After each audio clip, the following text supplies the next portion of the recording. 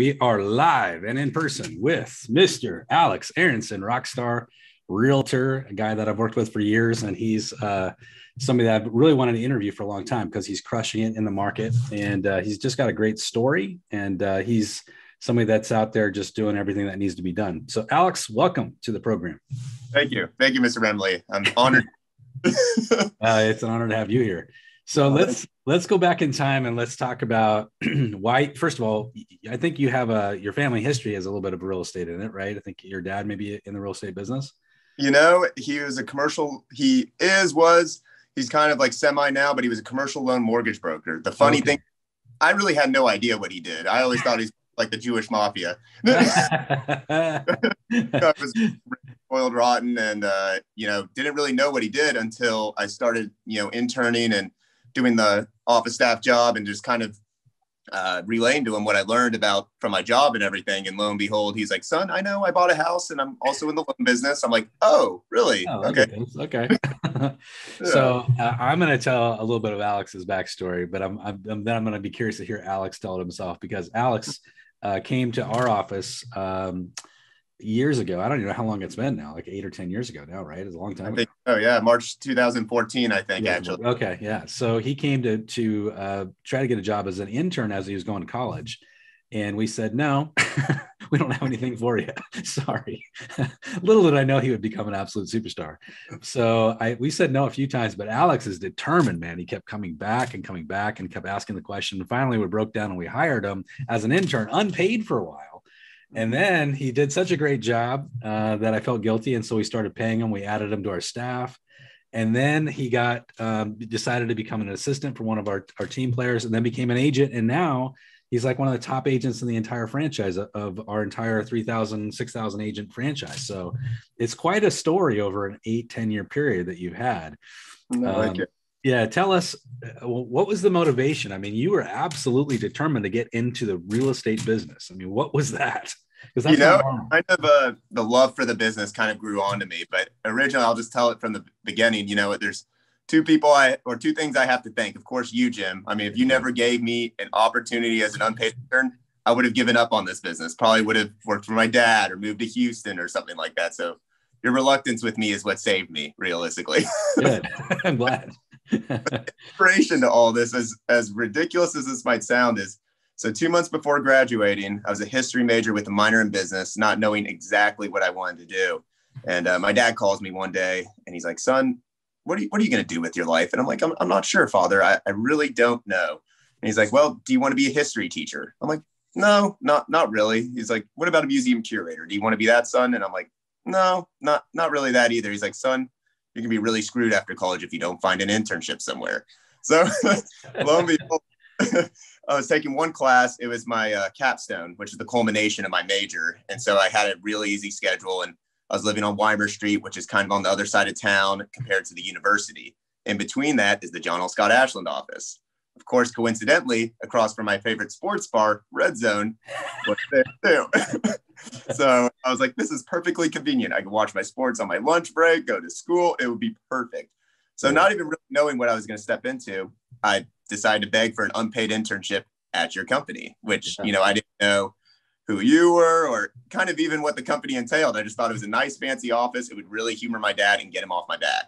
So, of course, yeah, and it unfolded in a way that is just such a great story, in the way that I was just persistent, kind of bugging you for an opportunity that really wasn't even presented to anyone.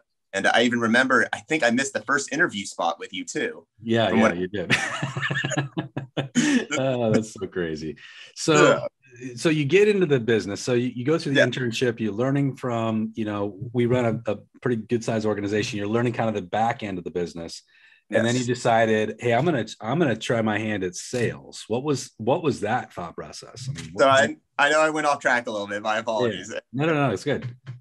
Yeah, when I was interning, just the never-ending learning, seeing the atmosphere, seeing the personalities flowing around the office. I think that's what really caught grasp of me. And then kind of being your own boss in a way that you can market yourself out the way, at least to an extent, of course, way you like. And I just thought it was really fun and creative. And I always thought I had these great ideas. So with that time growing as an intern, then being an assistant to the one and only Jeff Rogers, it really gave me a perspective that this is going to be the love of my life, this career. And then just how I can help people. I never thought I would amount to helping people in such a way. Like, of course, I'm not a heart surgeon, but changing people's addresses, giving them advice on their investments. And then, of course, making friends along the way. I thought this was just, it was the dream opportunity, and it has been. So, I mean, your story is really, I think, inspirational and aspirational for a lot of people your age, right? So I could probably a lot of people that can identify, I'm graduating college, I don't know what I'm going to do. Is real estate going to be the right decision? So when you decided to move from being an assistant now to becoming your own, being a salesperson yourself, obviously we're not paid. And so, it's all commission based. I mean, was that scary? Were you thinking, oh my gosh, this is like, I don't know if I can do this kind of thing? Yeah, definitely. I mean, it took me, I think, 5.5 to 6 months to get my first paycheck, and it was pretty ruthless. I definitely had some money saved up. I worked at the school mailroom before, I stepped into the real estate world. So I had some money saved up on the side. My dad gave me an understanding of what I was getting into, of course, and kind of, talking with brokers along the way about how the expenses can add up without getting a closing, and definitely learning a lot from Jeff. Jeff taught me that more than anyone, I would suppose. And yes, there was a time in my career in the first 6 months that I thought I wasn't going to make it. And, I had a lot of determination. I was even, I think, fired by a client once. It was really sad. I had a girlfriend at the time. I was crying in her arms when she sent me a text. It was terrible. And, I think instead of crying about it too much, I motivated myself to say, hey, you know what, this is just a little curveball. I could still overcome this. And lo and behold, after my first paycheck, which I sold my dad a property, it was my first sale, it kind of just clicked from there. And I think I closed 11 the following 6 months. Wow. So I know one thing that you did, and I really want to hear exactly what you did. I think people will learn from that. But I know one thing that you did is you were so hungry that you went to all the agents, the top agents in our company, and said, I will run down any lead. You got some crappy lead, I'll run it down, 30 miles, 40, 50 miles out. And so I know you did a lot of like the super grunt work where some people think agents aren't willing to make the sacrifice. You made the sacrifice. And that make a difference? No, definitely. And I can tell you, it's still a part of my career today. There's still agents that give me the grunt work, and I'll take it. I'll take all the grunt work, because I can tell you each person deserves to have that special service. And that's what I specifically try to provide. And yeah, I did. I went to anyone in the business that really didn't want to take a lead that was an hour and a half away, or a listing that was just too difficult to sell, because any business is good business, in my opinion. Yeah.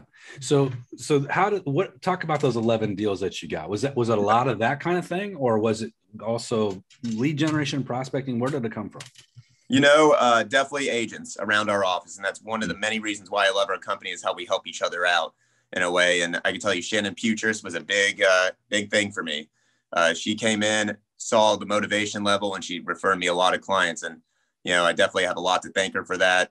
Deanna Sickler and Diane Lane, Alice Lima. I mean, some of the top producers in our industry, especially within our office, I scoped that out. I would say that was probably 50%, if not, I would say at least 50% of those closings were probably from referrals. The others were from kids' parents that I went to college with. And of course, my internal circle. And of course, through social media, very minimal part to the business, in my opinion, but still major in the way of solidifying your internal circle and showing that you're still in the business and doing well. But I think it influenced a lot of my friends, to come to me. And that was probably the other half, I would say. So that's interesting, because I think, because I started too young as well. When you're younger, a lot of times there's like a little bit of resistance to using you because you're young, and you got to kind of prove yourself that you are somebody that people can trust to get the job done.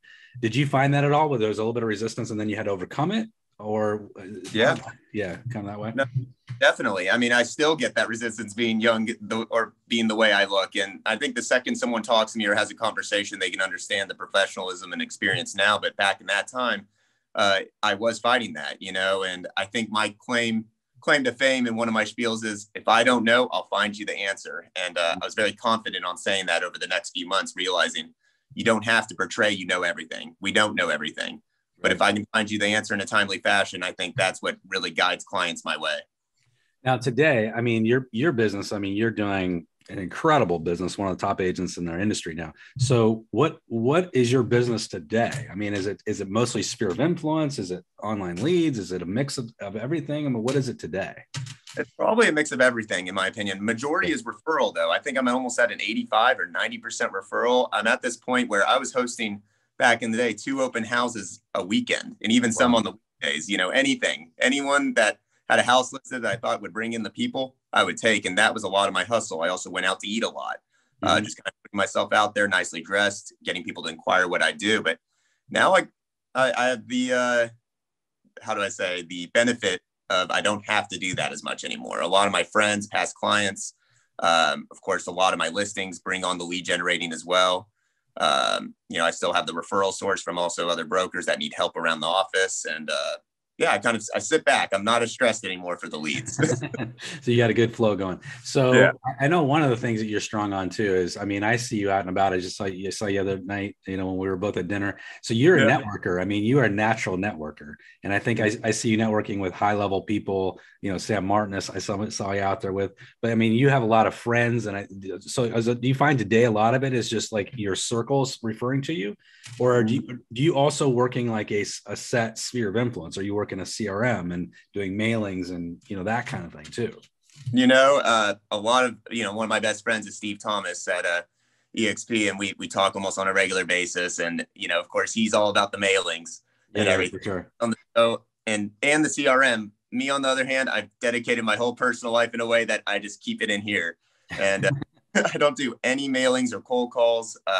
Yes, my focus is definitely getting my face out there, networking in front of people. I think going out to dinner, even if it's just one person or a friend or a client, etc., just putting yourself out there in company that people can view you and see you definitely goes a long way. If it's still not inquiring about real estate anyway, but when you're just hitting the town and how do I say, someone knows me as that's the real estate guy. Right. And then they at this one location, they see me at another. It makes me look like I'm the go-to guy in the town. Yeah. So, Joe Cesso calls that being the mayor. You're the mayor, right? We're trying that. Yeah. So, but I know another side of this is that you deliver amazing service to your clients. And I think when you say you're a hustler, you're a hustle for your client too. And so you provide raving fan level service, and they naturally want to come back to refer to you. Do you find that you create, when you're working with somebody, does it become a friendship most of the time with most of these clients? I mean, you become friends with them, and that's what's driving your business?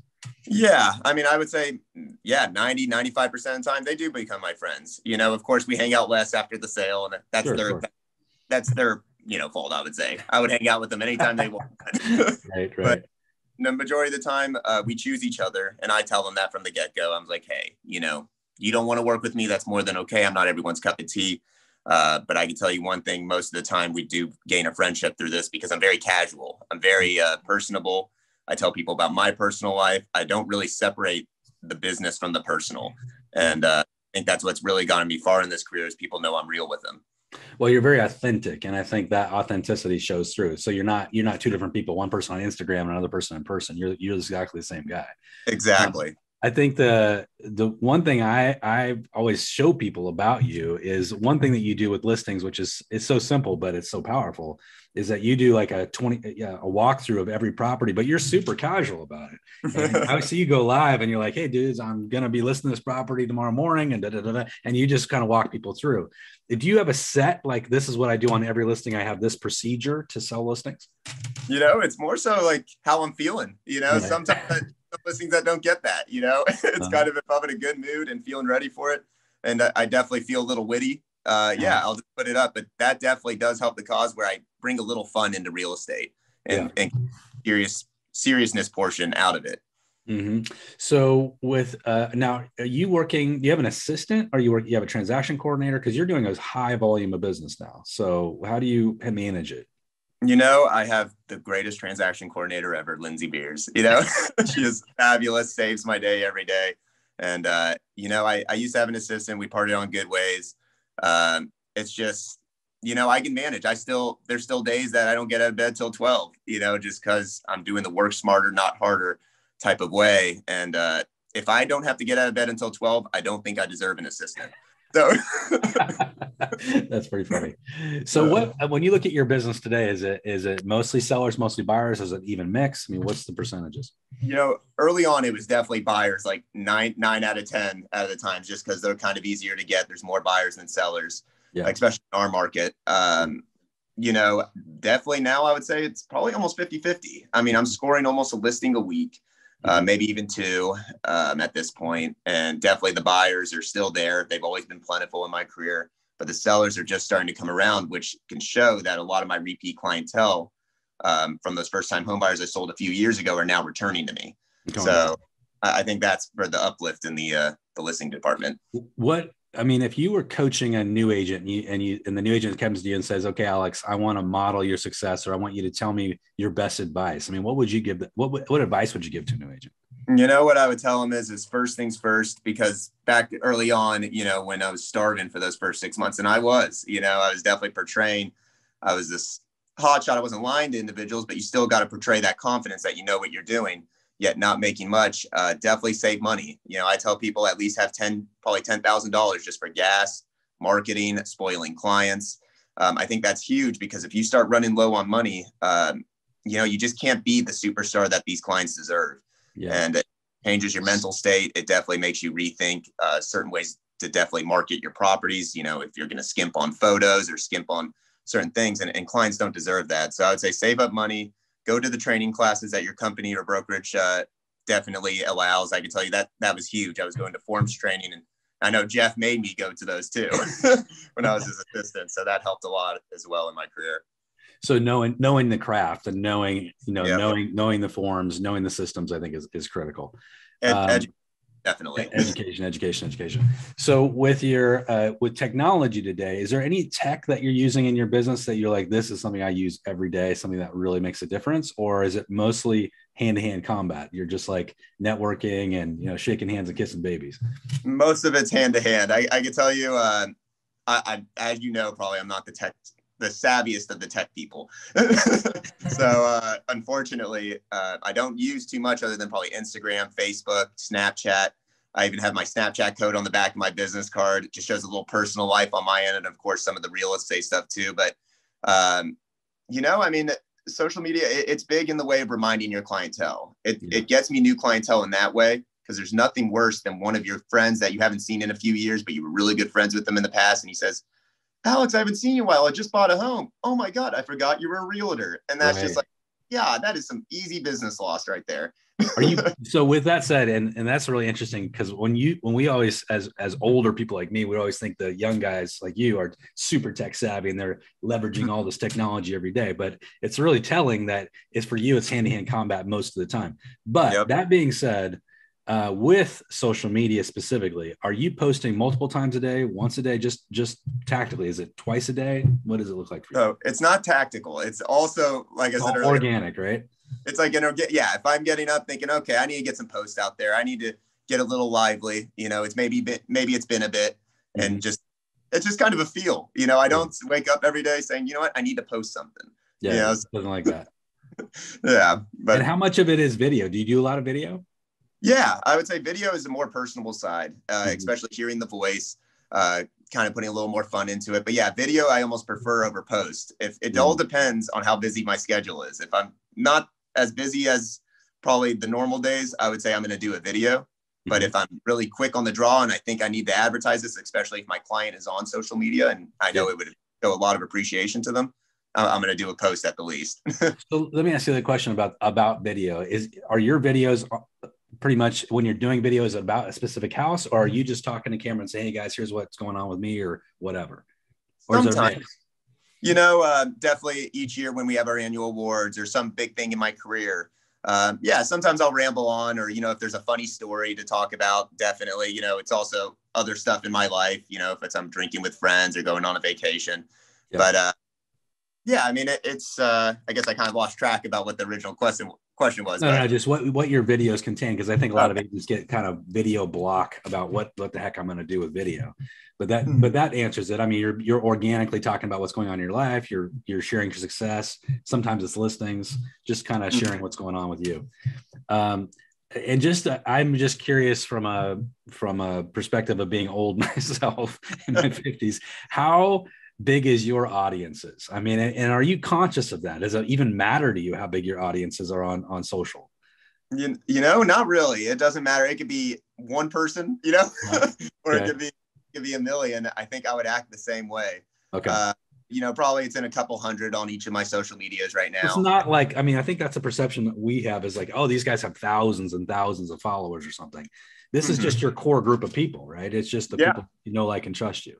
Okay. exactly. I mean, that's really telling for a lot of people, I think. Mm-hmm. When you're working today, do you find that people today in your age group are starting to buy houses, or are you still selling to older people? I'm just curious. It's definitely more so a lot of people in my age group, especially the return clientele that I sold to a few years ago. And of course, my buddies that, you know, especially in my eternal circle I've been pitching them the benefits of home ownership and getting out of rent.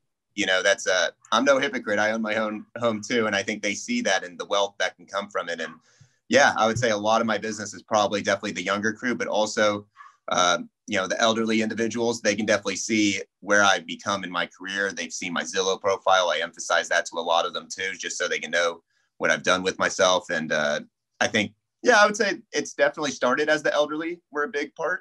And now the young crew, especially the returning clientele, has become almost a 50-50 in my client world. So let's hit Zillow for a second, because you brought that up and it's important. And I talk about this a lot, but I know you have a great Zillow profile. So are you chasing people down? I wouldn't say chasing people down, but are you really encouraging them to review you on Zillow? And is that something that's a part of your process?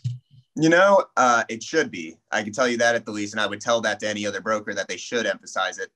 I don't. You know, all my reviews, I don't have many. I think I have like 10 or 11 came from natural, like from a client asking if I can give a review. I'm just so overwhelmed with getting to the next part. And last thing I want to do is make this client feel like it's about me rather than, so I'm always a little hesitant, but every client that has said, Alex, where can I leave a review? And I'm like, I don't normally ask, but I guess Zillow, they're like, Alex, you should ask, man. It's no big deal for us. You've done so much, you know, but I definitely feel like it's a game changer for a lot of brokers that have those 50 plus reviews, and you'll easily win a listing appointment, in my opinion, when it shows those high level reviews.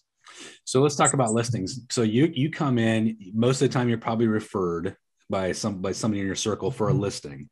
Are you coming in with a listing presentation, or are you just come in and, hey, I'm Alex, let me tell you how I work? So used to, as of 2 years ago, maybe it was last year. I remember I even showed you this little listing presentation sheet I created.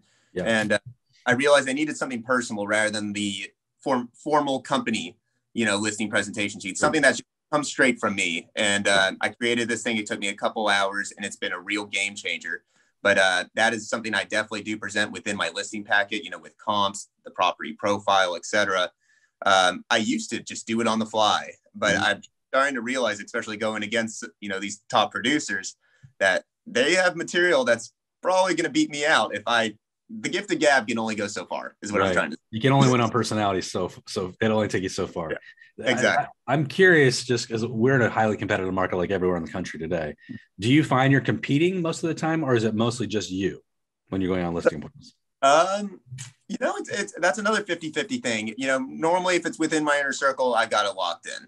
Yeah. You know, unless something that's questioned, you know, initially. But even then, I'll probably put that to rest and they'll walk it up with me. But yeah, I still definitely go to listing appointments where I'm competed with. Normally, I like to think I'm the first person that was called.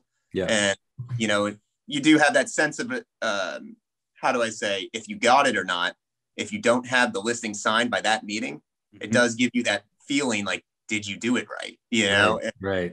Did you yeah, exactly. Sometimes I get it. Sometimes I don't, but I can tell I'm always honest. I'm maybe a little too casual for my own good, and that could be a con sometimes and lacks a little professionalism in their opinion. But other than that, I definitely come in strong, showing what I can entail and detail out the process. So let's talk about this for just a second. And that is, you've said it several times already today, that you come in sometimes casual. And when you're coming into a listing appointment, do you dress up, or is it just say what's ever happened in my day that day? All depends on the person, of course, and all depends on who referred it. Normally, you know, a lot of the time I'll put on a suit, Definitely first impressions are a huge thing in my opinion, but I could tell you the suit doesn't always work. Definitely for a $2.5 million listing appointment, I didn't get this one, but they saw one of my $2.3 million listings. And this is when I wrote that little listing presentation sheet, because I was like, okay, I'm getting into the multi-million-dollar listing stage. I definitely need something to present and up my game. Yeah. You know, this ranch property in a suit, that's not a smart idea. Yeah, No, it doesn't cut it. So it's situational, I guess, right? Very situational. Yes. I judge it by the property, honestly. Gotcha. Okay. And with your client base, do you find that you can say my client base is continuing to grow, like, or is it like a set, like I got about 100 people that are tight with me, or do you find that it just keeps growing and growing and growing? You know, I think the past sales would show it. It's definitely growing. I'm knowing more people. Not only is the repeat clientele coming in there, but they're introducing me to their circles. And I'm definitely going to events, you know, that clients are hosting, getting myself into their circles. Well, thankfully, they like it, but you know, it's definitely growing in my opinion. And my phrase and how I reflect my business is if I don't make even a penny more than the previous year, that will show to me that something is wrong with my business. So it's got to be progression. So I think one thing that you're super strong with is you're a social guy. And I think a lot of people maybe struggle with that, being as social as they should be, but you're definitely, a social person.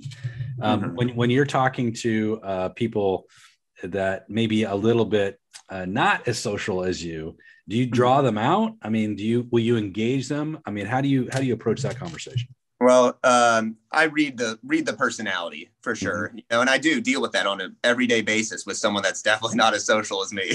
I read to see if someone can out-talk me, and so I of course settle myself down. It's about the client, so I got to make them feel comfortable, and I think it's just judging the scenario and reacting in a way that almost chameleon-like, of course. Yeah, you got to adjust to every person. Yeah, for sure. So now here's an interesting question, because I think a lot of young people, when they're coming into this business, they get this mindset because they're seeing other people do it. They say, I got to grow a team. And my mission in life is I got to be a team. I got to have 10 people working for me. And they got this whole kind of thing. You've obviously chosen not to do that. And I don't know if that's a goal for you, but you made the choice. I'm going to be a solo agent. I'm going to have a TC. I'm going to have this incredible lifestyle. And this is going to be my model. Why did you choose that model? It's quality of service.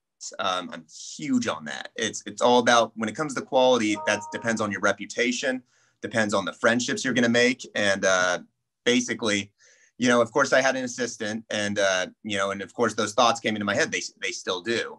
But at this point, I don't have a family. I just have a little dog. I have a house. I don't have much responsibilities to come home to. So my primary responsibility is taking care of my client.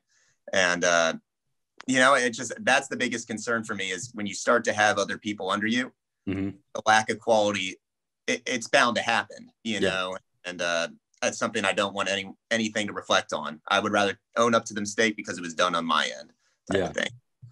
Well, it is interesting. I mean, when you look at the profitability too of solo agent versus team leader, and I've looked at this a lot, the most profitable agents in our industry are solo agent, maybe with an assistant or a TC, exactly where you're at. So it's very, very interesting when you start to take a look at that. The perception is team leaders would do better, but when you split up all that income, a lot of times they don't do better, and their lifestyle isn't as good as yours. So Alex, you've shared a lot with us. You are a rock star. You're going to continue to be a rock star in this industry. If somebody wants to refer to you, because we got a lot of people watching from across the country, how would they find you? It's right now, especially in other areas of Oregon, through my friends that have moved or, other realtors that I've worked with here that have decided to move out of the area, from California. I have my buddy Patrick, I have, Janet and Bend, and also some buddies in Portland. But, when it comes to exposure like that, that's when the social media comes into play. Okay. And, especially from someone that's traveled a lot, being raised in Houston, going to a college in Vermont, even having time in Georgia. I have connections kind of a little bit everywhere in that standpoint. So the social media is when that comes into play in my opinion. But for people to find you, if they're going to refer you business, they could find you on social at Alex Aaronson. Well, I have that John L. Scott website, the www.alexaaronson.johnslscott.com. Okay. But that is a good question. There's probably better ways I can enhance that situation for me. And I've just been so consumed with what's in front of me that I haven't got a chance to think, how do I expose my name more? Well, you're doing great. No, well, Alex, thank you so much for being on the program. You shared a lot of great nuggets for all of our team. I'm sure everybody's going to learn from you, be more than that, be inspired by you. So thank you so much, my friend. No, thank you so much, Jim. True honor. I mean it. Thank you. All right, brother. Have a great day today. You too, sir. Take care.